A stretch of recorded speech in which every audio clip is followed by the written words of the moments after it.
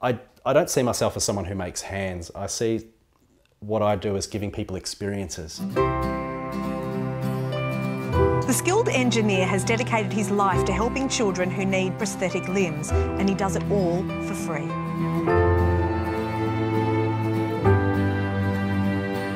My name is Matt Bowtell and I'm a prosthetic limb innovator. That's working. So we are here in my workshop. It's really quite small. It's been converted from a single car garage. And I've got some Bunnings racks here with very low cost 3D printers sitting on them. Here we have the latest prototype of my kinetic hand, which is being printed at the moment on these printers. The last Camry has rolled off the production line at Victoria's Toyota plant. More than 2,000 workers are now out of a job.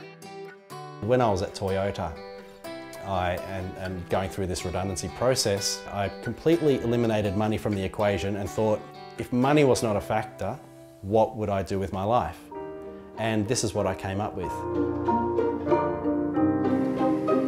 About 1 in 10,000 children are born without fingers. Unfortunately, prosthetics are very expensive. This is a traditional prosthetic arm. This was given to a 6-year-old girl, and it's worth about $15,000. And she grew out of it in about 6 months and then wasn't able to get funding for a second one.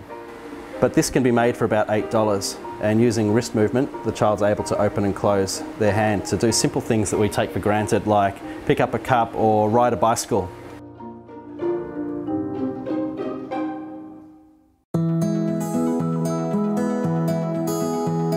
Along my journey, people have been wanting to help me to continue working as a volunteer. I've got people helping me to pay rent, to buy groceries. So all of these materials and most of these 3D printers, I've been through crowdfunding and people just wanting to get on board and help me to do it.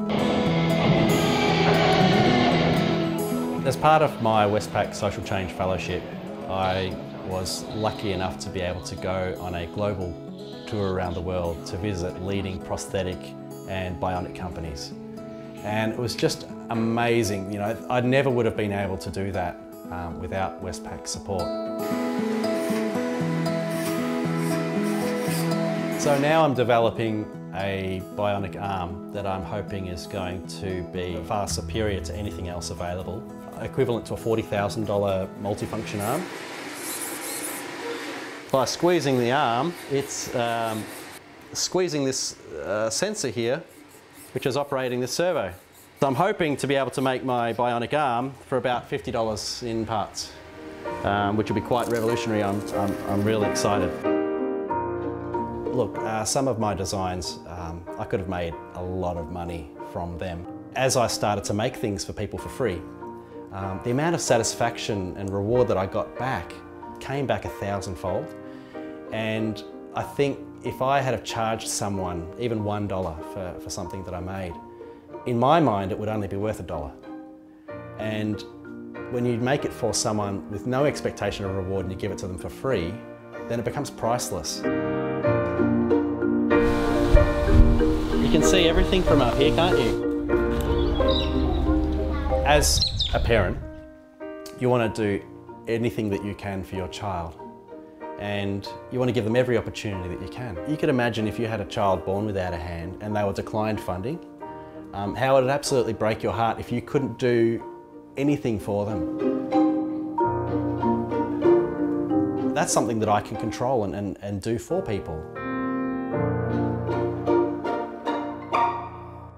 It looks like something that I might be able to do for a long time to come.